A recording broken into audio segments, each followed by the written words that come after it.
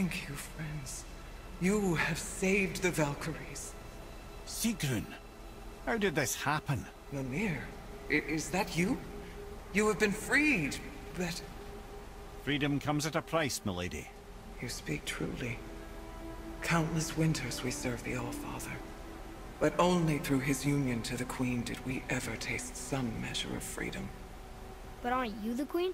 There has only been one Queen of the Valkyries, the goddess Freya. When Odin severed her wings, I served in her absence, but it wasn't enough for the All-Father. He used an archaic piece of magic, corrupting my sisters. I tried to contain the damage by imprisoning them in places where they could cause no harm, but soon I lost myself as well. Sigrun, I'm sorry for being so worthless. I could have done something, or tried at the very least.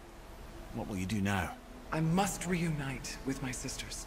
Together we can restore balance to the realms. You have the eternal blessings of the Valkyries.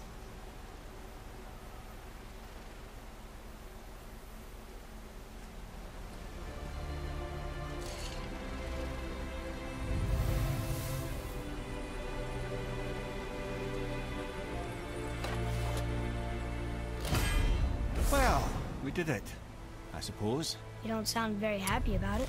It's difficult to be happy about anything when you're a reanimated head. I'm grateful we were able to set the Valkyries free. But so much of this could have been avoided, if only... You said it yourself, Head. It does not matter anymore. The past is the past. Well, that's awfully cheerful coming from you. I am in a good mood.